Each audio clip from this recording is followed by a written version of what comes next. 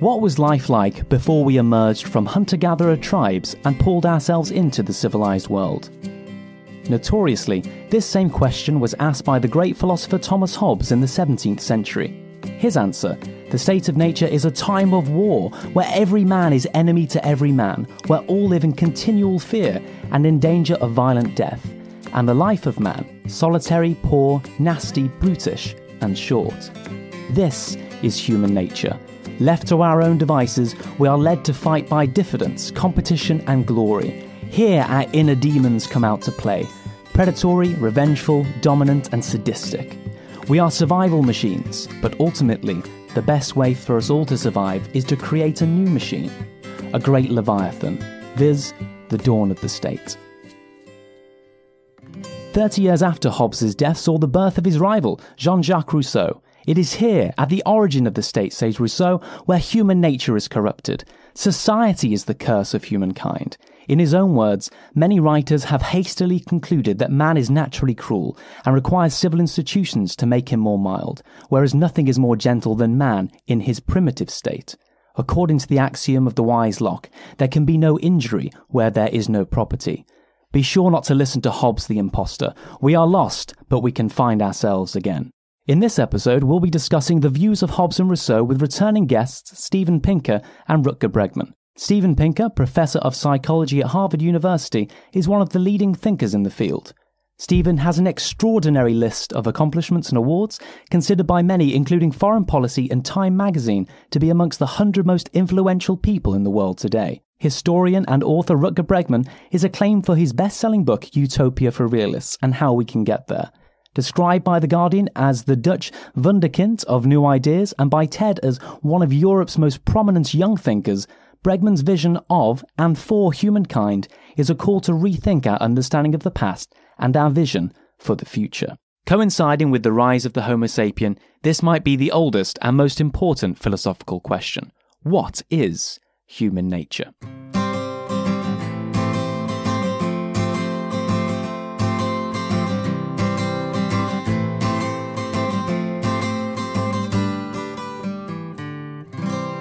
Hello and welcome to episode 80 of the Panpsycast. I'm the blank slate, that is Jack Symes, and I'm joined once again by the man throwing away his Timex as he pulls away on his motorcycle to find America, Mr. Ollie Marley. Hello. Constantly pausing sad movies on flight so passengers don't feel the need to comfort him, it's Rutger Bregman. Hi there. And you can find him rope climbing on the weekend, suspended above the floor like a clump of seaweed on a fishing line, Professor Steven Pinker. Hi. It's great to have you back on the show. And leading up to this episode, in the past week, me and Ollie have read Rutger's newly released and brilliantly written Humankind, A New History of Human Nature, as well as Steve's incredible The Better Angels of Our Nature, Why Violence Has Declined. I say that with great triumph because your book, Steve, Better Angels of Our Nature, is absolutely huge. To quote Rutger himself, Rutger says in his own book, it's a massive doorstep of a book with 802 pages and extra small font and packed with graphs and tables, perfect for knocking your enemies out cold. You might say it's the perfect weapon in a state of nature. So before we begin, Steve, you've got to tell us how long it took you, research aside, just to do the writing for Better Angels. It took about 17 months of intensive work. I had a sabbatical, and when I write, I tend to work morning, noon, and night. I've become obsessed with finishing a project once I begin it. Well, it's absolutely incredible, and I loved every page of it, and I'm sure Ollie and Rutger agree. But before we get into hearing some of those ideas, Rutger, we spoke to you back in March last year, and you mentioned your book Humankind was being prepared for translation. You said at the time it contained some of the most radical ideas out there. On the release of the book in English, how have you found the media circuit this time round? And have your ideas been well received, or are they as radical as you first thought? Well, it's just getting started. I mean, the book will be published 2 weeks from now. So now is a pretty intense time. So we'll see. Apologies, I'm alleviating my time bias. I know this is released 2 weeks prior from the release. You're a true philosopher. You don't think in days, you think in like decades or like centuries or whatever. That's the influence of yours and Steve's history. The viewpoint from eternity. Yeah. Indoctrinated by Singer. Just before we get into some of these ideas, Ollie, I feel like I haven't seen you in 10,000 years. Are you still rolling around in the dirt? Have you enjoyed the reading for today's episode? It has been a while, Jack. I've thoroughly enjoyed the reading for today's episode. Reading through The Better Angels and Humankind has just been brilliant, and it's really reminded me of one of the first kind of interviews we ever did on the podcast, which is when we interviewed A.C. Grayling. And he said the best thing about philosophy is it gives you permission to look at different disciplines or be nosy. And these books are filled with history, philosophy, psychology, biology, and I've really enjoyed just being nosy and hopefully diving into these topics in depth, which we'll get the chance to discuss today. I think it's going to be really good. A very special thank you to Cullum St Gabriel's and West Hill Endowment for supporting our Leviathan, as well as our amazing patrons over at patreon.com/panpsycast. Thank you to all of our listeners who have already pledged their support. Your altruism would have Hobbes turning over in his grave. In particular, a very special thank you to the man always fighting between his inner demons and better angels. It's St. David Ligoness. Making the 21st century the most violent in history with his road rage is Mr. Dylan Kirby. If they say why, over and over again, Miss Lily Hooper just tells them that it's human nature. The individual who enjoys his state of nature like he enjoys his hot beverages, nasty, brutish and short, it's Mr. T. Haunting your thoughts with the most malevolent of impulses, it's Jimmy Casperson. His moral character is so strong, he is never afflicted by the bystander effect, it's Moron van der Kolk. This human being will never blush, he's just too Adam cool. And did he survive due to being the fittest or the friendliest? It's most certainly both, Mr. Jim Clare. To celebrate this episode, we're also giving away 10 copies of Humankind and Better Angels of Our Nature. To be in with the chance of winning, head over to our social media pages, Twitter and Facebook, links in the description, or consider picking up a copy of either book. Links are in the iTunes description for them as well. We're also delighted to announce Talking About Philosophy, an upcoming series of short introductory philosophy books comprising of interviews, commentaries, and short essays from the world's leading thinkers. For more information, head over to www.talkingaboutphilosophy.com or click the link in the iTunes description.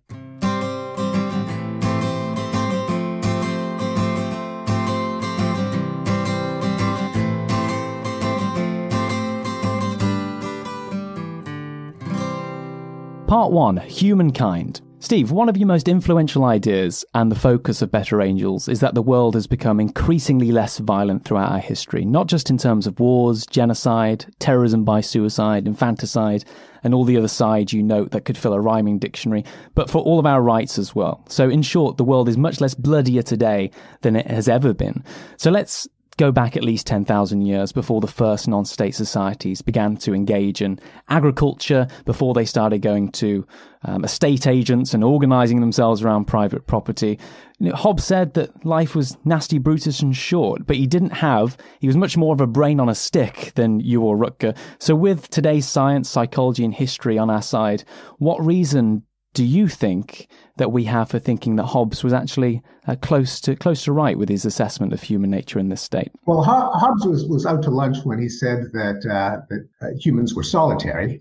Humans were never solitary, but on the other hand, that was a widespread assumption that is shared by Rousseau.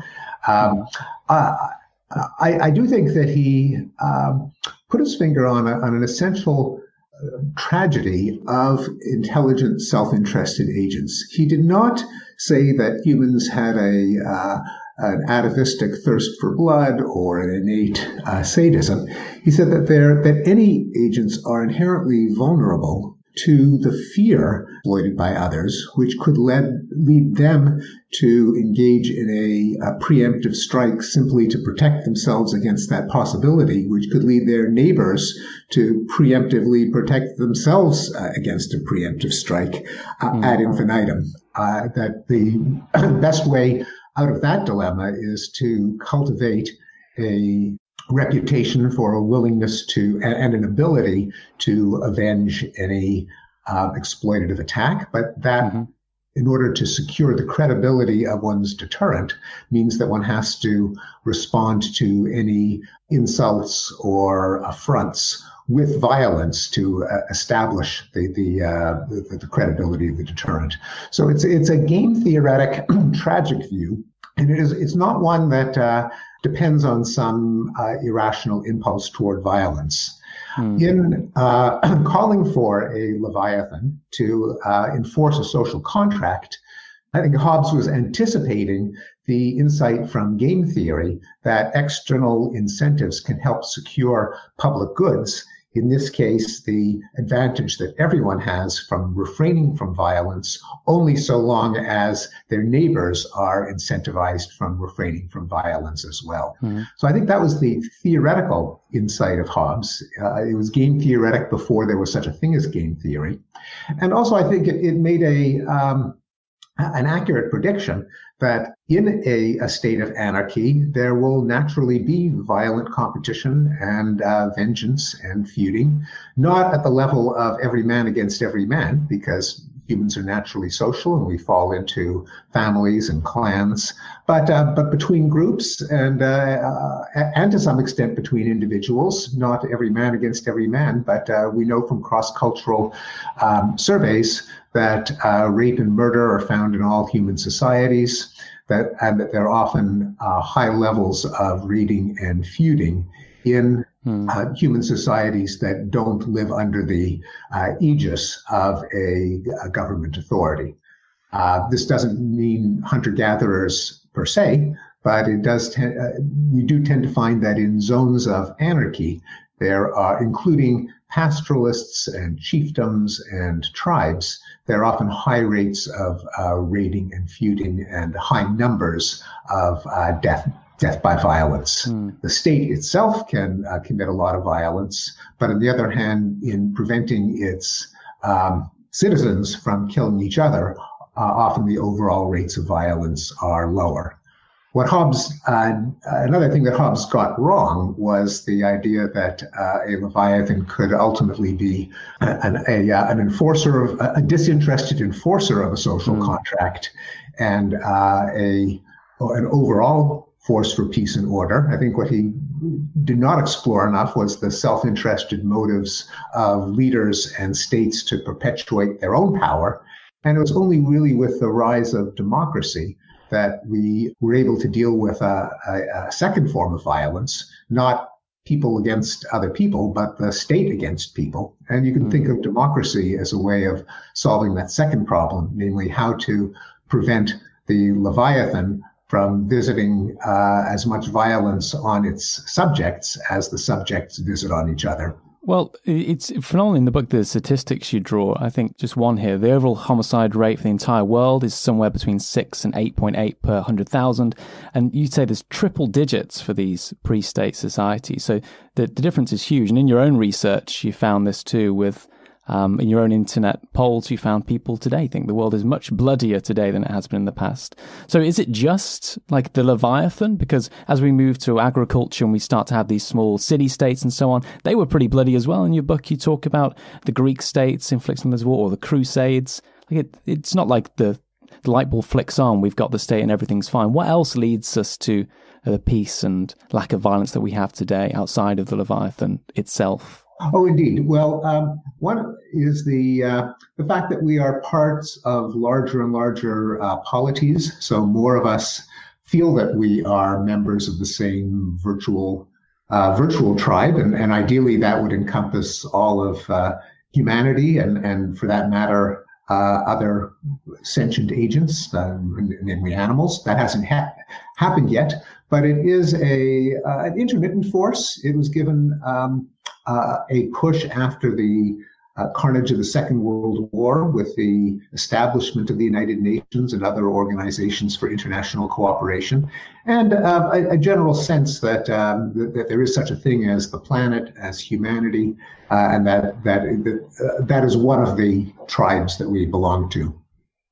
It's abetted by technologies, if you will, that tend to engage our sense of sympathy. The fact that we have media that bring the rest of the world into our living rooms. We can see the faces of people who are unlike ourselves. We live in societies that are more cosmopolitan, so we rub shoulders with people who are unlike us, and we can see that they are humans as we are. Institutionally, we are knitted together in webs of bureaucracy and commerce that incentivize cooperation. If you make your living by trade, then you don't want to kill your customers. And if it's cheaper to buy things than to steal them, then that reduces the incentives for plunder. Likewise, if you're part of a rule-governed institution, then you don't establish esteem and prestige by being the toughest badass. If you get into a conflict with someone, you don't say, well, let's you and me settle this outside with a fist fight. If you were, you'd be hauled in front of the human resources department and sent out for anger management training. So the general growth of institutions, both commercial and international, can also change the incentives.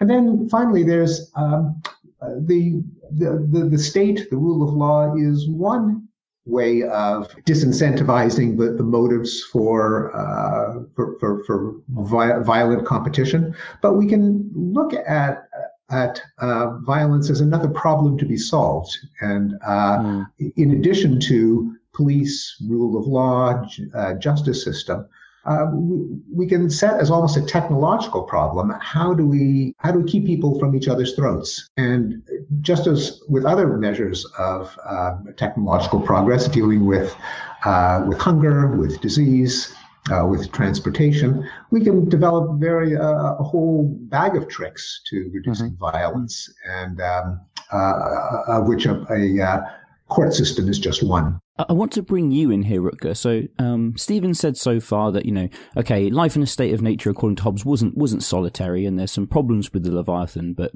this idea of it being nasty and brutish and short seems relatively correct. But to quote your book, you say, Thomas Hobbes, the old philosopher, could not have been more off the mark. He characterized the life and times of our ancestors as nasty, brutish and short, but a truer description would have been friendly, peaceful and healthy. How have you come upon such a radically different view? Well, I think that when we talk about human history, the first question that we should ask ourselves is, what history are we talking about? So is it just the history of civilization? Is it just the history of the past, say, 10,000 years that started when we first settled down and began agriculture and then began living in villages and cities, and then, the wheel came and all these wonderful inventions?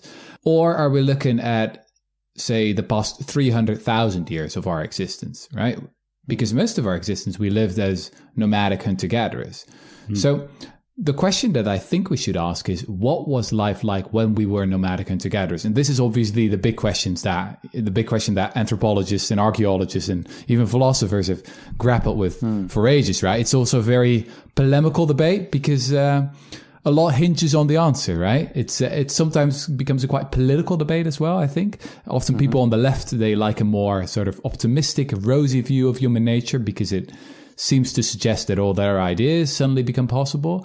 But then people on the right often have a sort of a darker, more Hobbesian view of human nature. So that's something to keep in mind here. But reading the latest anthropological and archaeological evidence, I became, more convinced that actually Rousseau had a little, at one point I thought I should call one of these chapters Rousseau was right. Because, for example, if you look at, and I think this is the most important thing, the prehistory of war, right? When did war actually originate? I've become convinced that actually war had a beginning, right? And it had a beginning when people first settled down and they started doing agriculture. And before that, there's very little archaeological evidence for war. One important piece of the puzzle, for example, is cave paintings. If you look at cave paintings, you would expect that if there really was some kind of war of all against all going on in our deep past, that at some point, someone would made a nice painting or drawing of it, but you can't really find it. But then after people settled down and after they started doing agriculture, you suddenly see a lot of those drawings. And I think this is my critique here of the Better Angels of Our Nature, which I love, by the way, and has been a huge influence on me. Also for my previous book, Utopia for Realists. But my critique here is that I think Stephen mixes up sort of different kind of societies. So when we look at hunter-gatherers, I think we have to look specifically at nomadic hunter-gatherer societies and not look at hunter-gatherer societies that also have already sort of settled down or domesticated horses or have started doing a little of agriculture on the side, because those are all really recent phenomena. You know, if you zoom out and look at the whole world history, that's just like started happening yesterday. So I think it's more reasonable to look at nomadic hunter-gatherer societies. And then if you look at the anthropological evidence, anthropologist Douglas Fry has done some interesting work looking at specifically these nomadic hunter-gatherer societies. And yes, obviously they're capable of violence, but actually wars, group violence is very, very rare. And it seems as if groups are also much more flexible than we've often thought. You know, people often switch their membership or join a different group, etc., etc. So I think there a very different picture emerges. And then obviously, I mean, if we talk about, you know, just life in general, the welfare of nomadic hunter-gatherers, I think a convincing case can be made that if you would would have to choose, let's assume some Rawlsian veil of ignorance, right? And you would have to choose whether you were born in life before civilization or life after civilization. I think the rational thing to do would be to choose a life before civilization, actually. Because obviously we've made extraordinary progress in the past, say, 200 years. But actually, most of life in this so-called civilized state of affairs was pretty horrible for most people, right? Most people were oppressed peasants somewhere, right? And we also know from both archaeological and anthropological evidence, the health of nomadic hunter-gatherers was better than that of farmers and city people who came later. Also, infection diseases. I mean, we're now in the midst of a pandemic. Infection diseases are quite a modern phenomenon. You know, if you look at all these diseases from malaria to the plague, it's really a result of people living in sort of civilized societies. Now, this doesn't mean that I'm denying the extraordinary progress that Stephen writes about brilliantly, and you know that I've written a little bit myself about as well, and especially from the last 30 to 40 years. I mean, it's just been extraordinary, the decline in child mortality and improvement in health, etc., etc. But if you really, really zoom out and take sort of the grander picture, then I think my view of human history is a little bit different. I see a different shape. I don't just see this sort of a line that's going up. I don't just see progress. Actually, initially, I think that civilization was a pretty bad idea.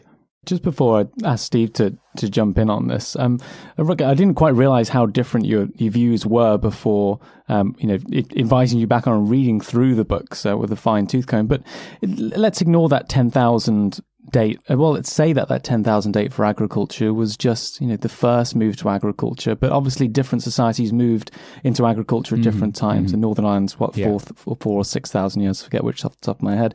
Ignore the fossils which or the archaeological dig sites that Stephen writes about in his book of Lindoman and all these other people in there, and just look at the biology of the human. Like, the male is stronger, is taller, produces more testosterone. Isn't that an argument to say against your view that we would be expected to compete for females in a state of nature with our ancestors as the chimpanzee or something like this? Well, here's, I think, where another interesting new theory from evolutionary biology comes in.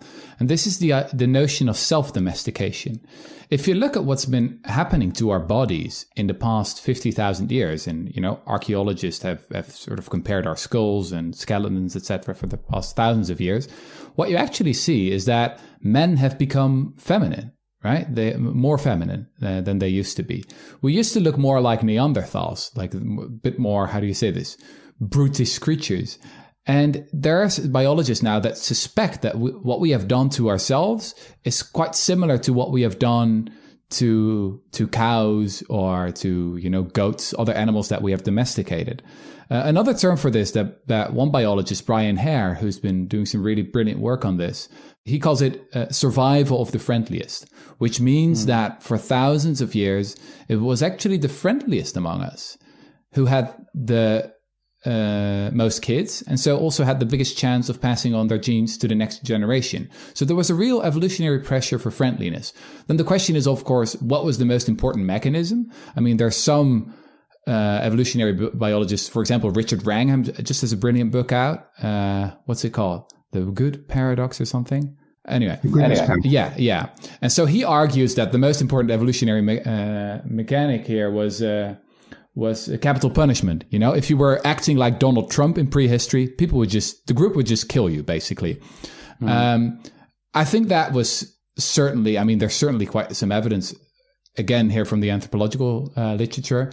But I would also emphasize that there are also other ways to select for friendliness. You know, maybe if you have a more egalitarian society, then, maybe women just prefer to sleep with friendly men, right? And maybe in such a society, nice guys finish first.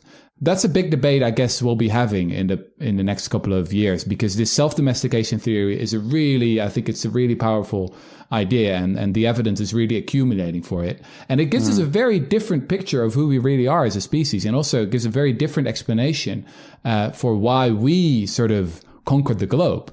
Our superpower is not that we're so smart. I mean, we're clearly not. Individually, we're not very smart. If you do an intelligence test, and let a toddler compete with a pig, then often the pig wins, right? Which you should remember the next time you eat bacon. But, we're not that smart. We're not that powerful, strong either. But we are extraordinarily good at cooperating, at working together. So I think that pushes strongly against this view of human beings as being innately aggressive or violent or whatsoever. I think the opposite is actually true. So we start off in this friendly state of nature. Society corrupts us. Steve, what do you think of Rutger's skepticism then of your view that the Leviathan is our saving grace? Oh, it's not a saving grace, because as I mentioned, once you have a Leviathan keeping people from each other's throats, you've got the problem of how to keep the Leviathan from its people's throats. So forget saving grace. Forget also linear progress, continuous improvement for 300,000 years. The reason that I divided Better Angels of Our Nature into chapters and gave names to various developments is that our retreat from violence has not been continuous. Indeed, the decline of war is historically a recent phenomenon, which I think can only be dated to after the Second World War, whereas the decline of other forms of violence began earlier. So I gave them the names: the pacification process, the civilizing process, the humanitarian revolution, the long peace, the new peace, and the rights revolutions, and they unfolded on different time scales. So let's go back to the data on violence in human history. Paintings are a very poor source of information about behavior of our ancestors, because there just are very few paintings, especially before about 30,000 years ago. Paintings just don't survive, and who knows what people decide to put in their paintings. Better evidence, of course, is archaeological, and here there's pretty decisive evidence that war was not originated with the first farmers. In particular, the study that published in Nature a few years ago by Mirazon Lar and Richard Foley and others of an amazing site in West Turkana in Kenya, which had I think a dozen skeletons whose skulls were bashed and other bones were bashed in by weapons, some of them still around, who were literally tied up and bludgeoned to death. And these were not farmers. Now, of course, the archaeological record for violence is necessarily sketchy, because any kind of flesh wound won't be preserved in the archaeological record. But there's a lot of evidence that violence did not originate with the invention of farming. Probably the best survey was the one by Jose Maria Gomez et al. That came out in Nature a few years ago, 2016. This was after the Better Angels of Our Nature was published, but it had the most extensive survey of both the archaeological and ethnographic literatures, far more reliable than Douglas Fry, who is on record as ideologically motivated by his own admission. In fact, I have a quote here. If war is seen as natural, then there's little point in trying to prevent, reduce, or abolish it. So he put a huge moral and political burden on this empirical question. One that, by the way, I think is just backwards. I think that whether war is natural has nothing to do with whether we can prevent, reduce, or abolish it. In fact, I would argue that not only have we been successful at preventing, reducing, or abolishing it, but we have been precisely in recognition that it is a constant vulnerability and that we need active measures to prevent war, not counting on human nature to be eternally pacifistic. The Gomez study was virtually exhaustive in terms of both the archaeological and ethnographic literature. And it clearly shows that states are, again, if you want to pose it as a Rawlsian question, if your goal was not to die at the hands of another human, then you're better off in a state society. Now, this does not mean that you'd be better off as, say, a Sumerian peasant, compared to a hunter-gatherer. I think I might agree with Rutger that for a lot of human history, being a peasant was a pretty miserable existence, and being a hunter-gatherer was more mixed. But the data are that in the archaeological record, about 3.33% of deaths were due to violence in tribes, 3.5% in chiefdoms, which is a more organized social form, although not state-based. It was 14%. Historic archaeological data was 0.25%. Likewise, the ethnographic data has 10% of deaths in bands, that is mainly hunter-gatherers, about 4% in tribes, and 1.3% in states, including the casualties of the world wars and other records. So the most extensive data suggests that war is not an invention of agriculture, and we were not better off in hunter-gatherer bands, although there was no great shakes being a peasant, or for that matter, a horticulturalist lifestyle. Maybe I should have made myself a little bit clearer. Sorry if I didn't do that. I'm not saying that war is an invention of farmers, or that it started with agriculture. I think that the argument that some of the more optimistic archaeologists and anthropologists are making is that it started with people settling down and becoming sedentary, and so you have hunter-gatherers who maybe don't do farming yet, but have already settled down. I think also the example that you gave from, the recent finding from Kenya, that is still, quite controversial. There are quite some scientists who have different views on this. And there was also, as these things always go, new comments in nature, and they're still discussing what it really means. But I think that if you look at the archaeological evidence before we settled down, right? Before we became a sedentary people and also started domesticating other animals, and after that, but that often took even centuries after we settled down, is to start doing agriculture. But if you really look at all the evidence that we have before that, you have around 3,000 skeletons with hardly any evidence of violence whatsoever. I'm just wondering whether you look far back enough, right? Because obviously, once you already start looking at tribes or chiefdoms, then you'll find a lot of violence. But that's not the argument that's being made here, right? Because I think once you're talking about tribes or chiefdoms, you're already, in the history of civilization. And that's exactly the point. That's when it starts. So I think you have to go a little bit further, and then the evidence becomes much weaker for this sort of the more Hobbesian view of human nature.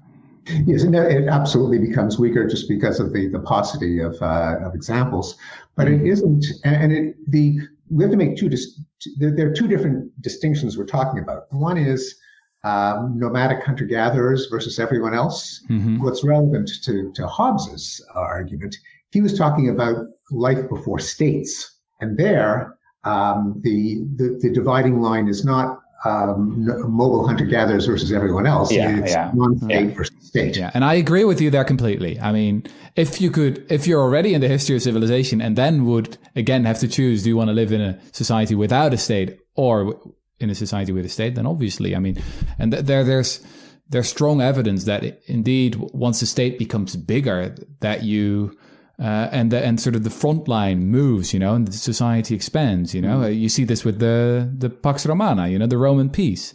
Things become more peaceful. So I think that I completely agree with that argument. But the thing is just, I mean, we've been on this planet for, 300,000 years. So the ultimate question is really, what was life like for most of that period? And obviously it's the hardest question, because you're absolutely right. There's little evidence, even though I would be a little bit more optimistic about some things. For example, cave paintings. I think it's striking. You have, I think, hundreds of cave paintings that are really old, and you find paintings of people hunting and doing all kinds of things, but you don't see this depiction of war. And then it's later, and then you're in the period where we have already, settled down and started doing agriculture, and then you suddenly see these pictures, right? I mean, that's suggestive to me. I'm not saying it's conclusive evidence, but it is what you would expect if war had actually a beginning. Yes, so we've talked about the whether skeletons or paintings would be better data, but it is likewise. I think it's informative to look at the extant hunter-gatherers, or historically recent ones that have been, were mobile when they were first encountered, were free of influence of pacifying states and empires. And Australia is a good example, as Azar Ghat points out. Aboriginal Australians were separated from the rest of humanity for in the order of 50 or 60,000 years. They were not particularly sedentary. But when the Europeans arrived, there was an awful lot of warfare. Now, again, this is one of the reasons this is such a contentious issue is the one that I think the confusion that Douglas Fry made, namely that let us hope and pray that our ancestors did not engage in violence, because then we have the optimistic hope that we can abolish war. Now, I do think we can abolish war. I think we're actually getting pretty close. We've almost abolished war between nations. Not quite, but we're very close. But we've done it because we have recognized the threat. We've put into place institutions such as the United Nations, international law, a regime that encourages commerce and trade, the propagation of norms of nonviolence and peaceful cooperation. So we've treated it as a problem to be solved, and then, like other problems, we're doing okay at solving it. We're not there yet, but we've moved in the right direction in the last 75 years or so. Finally, it is true that a lot of bad things happened when we became more sedentary, more crowded, but we can't think that infectious disease only began with civilization, with agriculture, because we've got immune systems. We evolved immune systems precisely because pathogens and parasites are a ubiquitous fact of all living things. Ultimately, again, going back to the Rawlsian question of what society would you choose to be parachuted into if you didn't know your position. Again, I don't think I would pick being a peasant for most of human history. But if we look at just, say, longevity, we see that most hunter-gatherer societies, its life expectancy at birth, kind of hovered in the 30s. Now that, of course, is an average of a lot of kids dying and a lot of with some older adults. For that matter, that ceiling of about 30 years held for a lot of human history, so it did hold of a lot of agricultural societies. It only really began to shoot up in the second half of the 19th century with advances in public health and later in the medicine. So while I kind of agree that for most of human history, settled societies were no picnic, what we have in the last century or so was way better. And even the Rawlsian choice, I would definitely choose to be born in the 21st century. Oh, I think we agree there. The question, though, is because the progress has all been so recent, right? Like the real genuine progress for most of humanity is all like, I think you you're right when you say that. It's basically really mostly been happening just after the Second World War, right? This extraordinary era of peace and progress. And then if you zoom out a little bit and really look at this on the world historical stage, then the question is, how sustainable is it really? And does it matter much, if 2 centuries from now we're in a very different place? I'm often reminded of this anecdote that a Chinese politician was asked in the 70s. Well, this probably never even happened, but like all good anecdotes, I'm still going to tell it anyway. So the Chinese politician was asked, what do you think about the French Revolution from 1789? And so the politician said, "Oh, that's too early to say. I don't know." and I always love that. I always love that because, and it's also a little bit the way how I look at civilization itself. This grand experiment that we started. Is it a good idea? Don't know yet. It's been going well for the past 30 years, but I don't know. Sometimes you look anxiously towards the future. Yeah, that was Cho and Lai to which that quote was attributed. I think he said it, although he probably didn't mean, as you know, he probably didn't mean what we interpreted, which is much. Yeah, exactly. He probably meant just the French student protests that were happening back then. Yeah.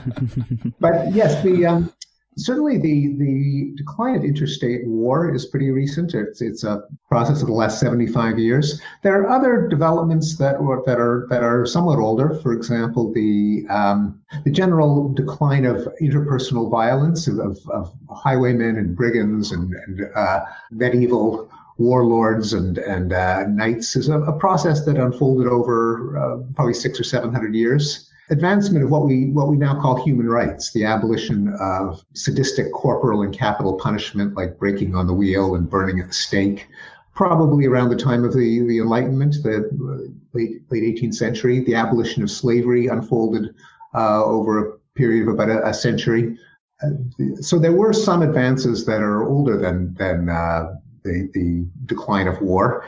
And still more recent are advancement of rights such as the women's equality, gay rights, children, in terms of how easily reversed they are. And I agree with Rutger that that's a critical question. Looking at history, there's some things that once they're abolished, they more or less stay abolished. Like human sacrifice might be the best example.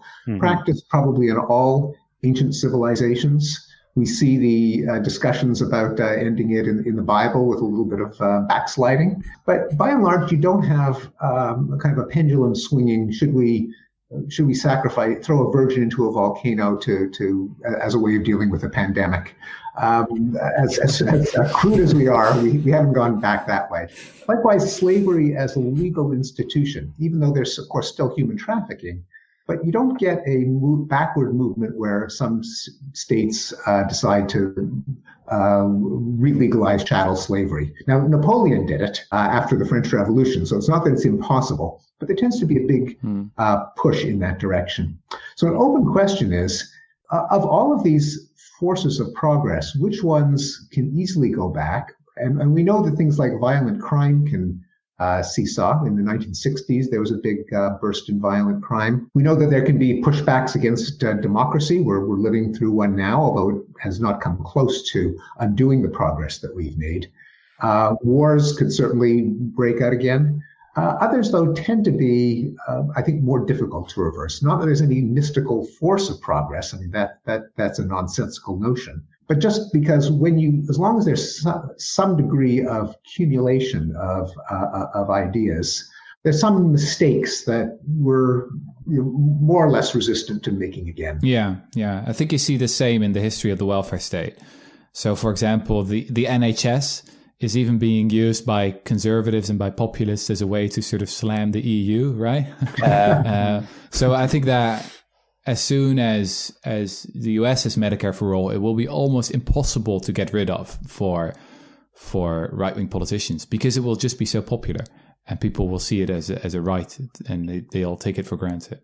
I agree with that. And even in the United States, which notoriously appears to resist any kind of nationalized medicine or, for that matter, welfare state, the progress, it seems almost inexorable. Even an ultra-conservative like George W. Bush presided over an expansion of Medicare for drugs. Trump has tried to abolish Obamacare and failed several times. There can be definitely regress, but I agree that the welfare state is probably unstoppable. And in the United States, the direction, despite all of the populist pressure, is still toward expansion. Before we end this section, we have our installment known as Mystery Philosopher. The Mystery Philosopher! So you're going to have a quotation from a philosopher from history. They've been dug up from the grave, they've been given the Frankenstein treatment, and they've been able to record this very small clip for us. See if you can recognise this quotation. Men judge generally more by the eye than by the hand, for everyone can see and few can feel. Everyone sees what you appear to be. Few really know what you are. Any guesses who that might be? I have no idea. Well, I think you both quote him in your book, and I tried to find one which was semi-difficult but recognisable. Ollie, any guesses? We did an episode on him not too long ago. It's either going to be Hobbes or Machiavelli, maybe? Yeah, it's Machiavelli. There you go. Very nice. I was going to give you some clues, such as he did most of his philosophizing after going to the pub unemployed with his friends. But no, it is Machiavelli. Join us in next week's installment. We'll be continuing the conversation and asking some of your listener questions.